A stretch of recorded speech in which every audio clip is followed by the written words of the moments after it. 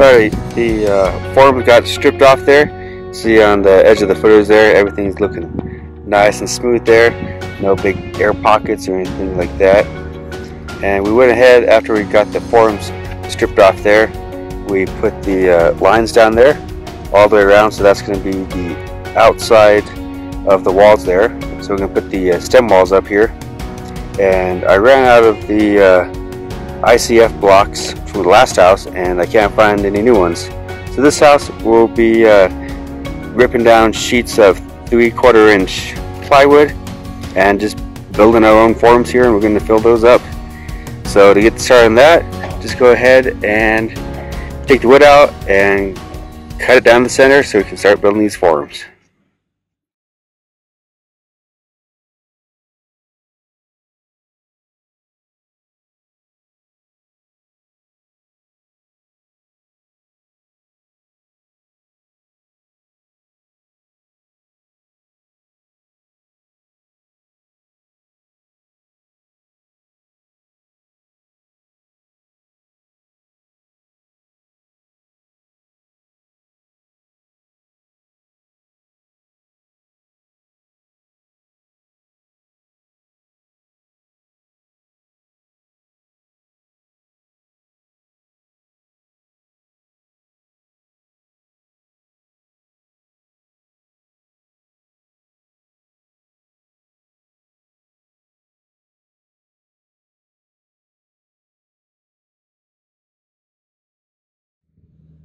Alright, here on the inside of the foundation, as you saw, we got the outside forms finally finished.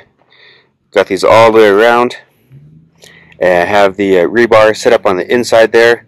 Just have one strand going through the middle. Doesn't need to be anything thicker than that. And you can see here for these forms, we're using the OSB.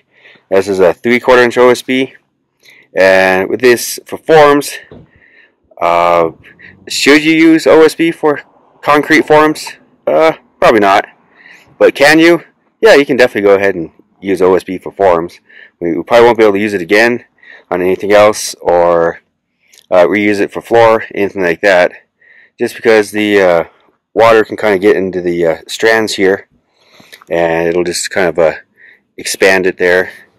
But just for what we're using it for, it'll be just fine building these forms here, because we'll get the inside form up and then get it filled with concrete in a couple days, and take the wood off the outside, and it's gonna be perfect. And then the outside will be covered with dirt, and you'll never even know. So that's why we're using that. I planned to use the ICF before, but I can't find that stuff anymore.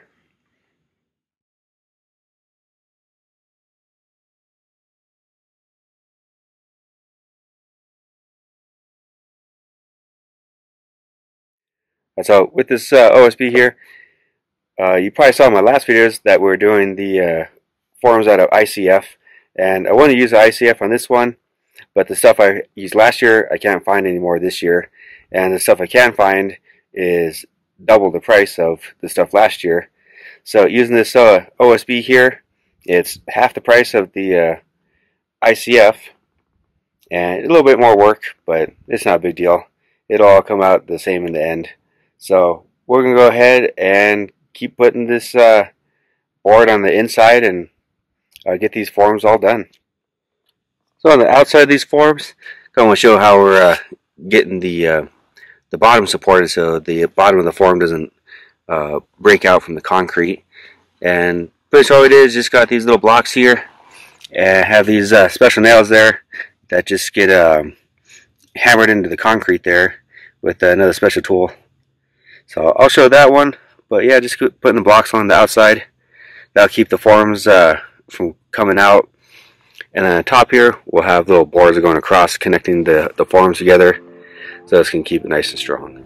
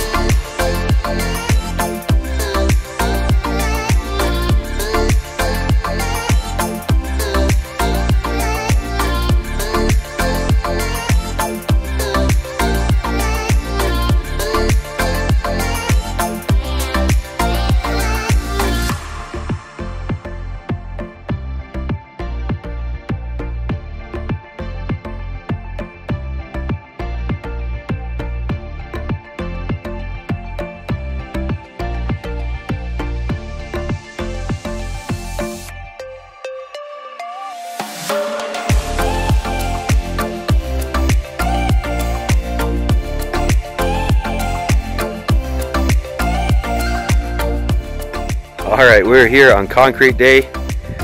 There's a big rainstorm out there. I hope that's not coming this way. The forms are done here. Got the generator here, vibrator. We went ahead and put these blocks in here on the corner here, because that's what the girders will go across. So concrete's poured, and we'll take these ones out, and there'll be a nice little hole in there to set the girders in. Have another one down there and another one down there, and we set them 1.5 inches higher because we'll have the sill plate sitting down here. So then that was down here, then it'll be level with this, so then our joist will be able to go all the way across there and everything's will be nice and level. But yeah, just here again waiting. It's been a couple days since the last video because we did the conveyor truck again, and everyone else likes that truck too, so we just had to wait a couple days. But it's on the way. It'll be here in a few minutes, and I just gotta hope that it gets here before the rain does. 2 hours later.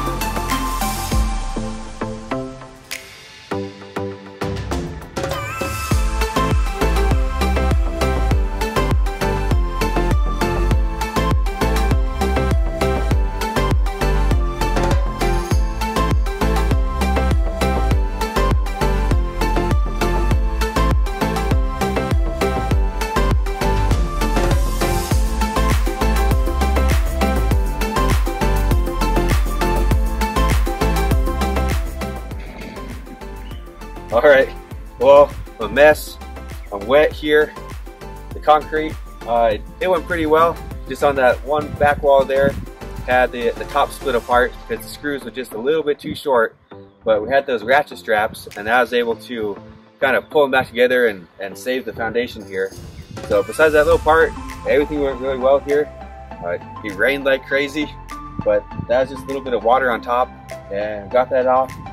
And put the anchor bolts in here, and everything is now kind of curing up, and the rain went away, so we should be good. So next step here is to put the girders in and subfloor that whole joist floor system. So that'll be for the next video. So this is it for today. I'm gonna go home, wash off and dry off, and I'll see you guys for the next one. Thanks for watching.